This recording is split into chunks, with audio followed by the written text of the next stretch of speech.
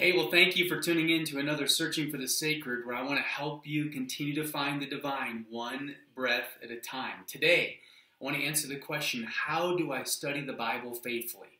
How do you study the Bible faithfully? Because it's possible to study the Bible without faithfulness.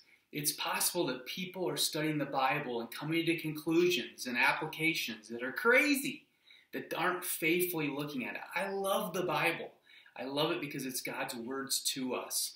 Behind me is a tapestry of the book of Exodus in the Old Testament of the Bible. It starts up here with a story and winds its way all the way to the end on the other side. It's awesome. It just portrays in visual form what was going on in the book of Exodus when I taught that years ago. I love the Bible, and I want to give you these principles that will help you study the Bible faithfully so you understand it practically and to be able to apply it to your life and understand what's going on. So here's some principles for studying and understanding the Bible. Number one is context of the author. It is so important you figure out what's the context of the author. Since the Bible is God moving in the hearts of people to write his revelation down in human language for us to understand, it must be treated the same way as any other communication. Listen, the goal is to determine the author's intended meaning. When Moses wrote Exodus, what did he intend to communicate to us? What was on God's heart when that book was given to us? We have to figure out what's the intended meaning behind what the author wanted. This requires us to understand, number one, the culture of what is happening in the author's life, and number two, the context of the passage that we're studying. There are two contexts to consider. The historical context, which would include, the physical layout, the geographic layout, the culture, ideology of the author, the people whom he's writing to. That's part of the context. The second area of context would be literary context. What kind of language is this? What literary form is this? Is this poetry? Is this facts? Is this a story? Is it a parable? What is it? In the immediate context of the passage. So very important, historical context and the literary context. So the context of the author is so important to understand, and many people miss this. They don't read the Bible to figure out what is the author talking about. What's their context? When did they live? Where did they live? Who are they communicating to? That's all number one. Number two is the truth of biblical scripture. Since God is the author behind the authors, so to speak, the biblical scriptures must be interpreted to be true in all its parts. Well, what do I mean by that? It's unified in all its parts. From Genesis all the way through Revelation in the closed canon of biblical scripture, it's unified and it's true in all its parts. And since scripture is true in all its parts, we must be careful to interpret scripture and not disallow a portion of scripture there. We can't just disallow it because we don't like it or because it seems like it's in conflict with like scientific theory or historical source or some contemporary theory in psychology or sociology or some world system that seems to be in conflict with it, or our emotions. Just because we don't like what it says, we can't disregard it. It's true in all its parts. It's unified in all its parts. Understand that all the biblical scriptures are true and they're from God. A true unity must be sought by the one who is to understand scripture. The Bible must be compared to other biblical verses because the Bible is the best commentary on the Bible. Think about that. The Bible is the best commentary on the Bible. So if something in the second half of the Bible called the New Testament says something about the first half of the Bible, the Old Testament, then the New Testament would trump the meaning. So when Jesus comes along and he teaches on something that has to do with the Old Testament, you have to assume that Jesus knew what he was talking about and he's the best interpreter of the Bible. So we have to layer it all together. Let me give you another example. Matthew, who wrote the Gospel of Matthew, was writing primarily to a Jewish audience.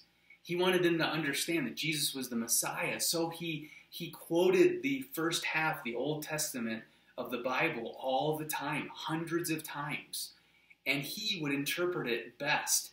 So it trumps any meaning we had about the Old Testament when Matthew comes along and explains it with better meaning for us. Does that make sense?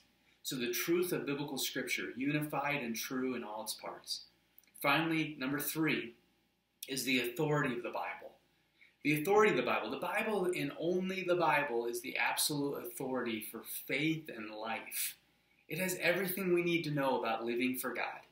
All the principles and techniques for deriving the meaning of the biblical passage must conform to the principles that the Bible itself is the final authority and not you and I. You know, we think that we're the center of the universe sometimes. We think everything revolves around us, but it doesn't. It revolves around God and His words in the Bible to us.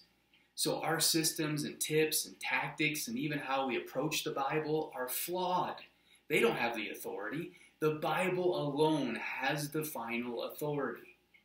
So the primary purpose of God revealing the Bible to us, His divine revelation to us, the purpose of all that is for us to come have a relationship with Him. It's called salvation.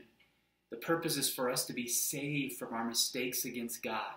That's why Jesus came. That's the purpose of the whole Bible. Everything points to Jesus.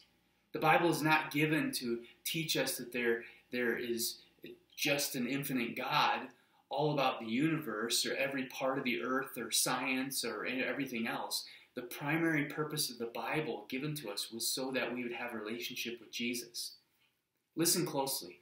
The purpose of God's revelation is not biology. It's not psychology or sociology. The purpose is to reconcile people back to God and restore people to live in right relationship with Him.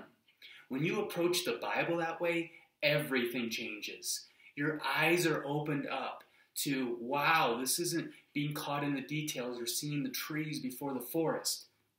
This is seeing that God wants a personal relationship with us. You might have heard around Christmas time, it's Emmanuel, God with us, coming to earth to be with us. That's the purpose of the whole Bible. As a matter of fact, John, Jesus' closest follower, wrote this in the Gospel of John. He said, Jesus performed many other miracles and signs in the presence of His disciples, His followers, which are not recorded in this book, but is written down that you might believe that Jesus is the Messiah. That's why Jesus came. That's why. So the goal of biblical study should be to determine the author's original intent. Who is he writing to? Understand that the whole purpose of this is for you to have a relationship with God.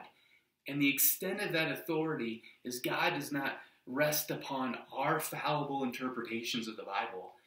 God is totally outside space and time. So when He gave us the Bible, He gave it to us so that we in our language, so that we can understand it and dissect it and begin to understand what He's about, so we can have a relationship with Him.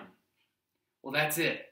That's how you study the Bible faithfully. I'm going to give you many more episodes like this around Bible study that I hope are very helpful to you. Thank you for tuning in to another episode of Searching for the Sacred. Be sure to comment below and give other topics along the way. And if this is helpful, share it with the people that you know. And I hope you continue to grow to study the Bible with faithfulness. Thanks for tuning in.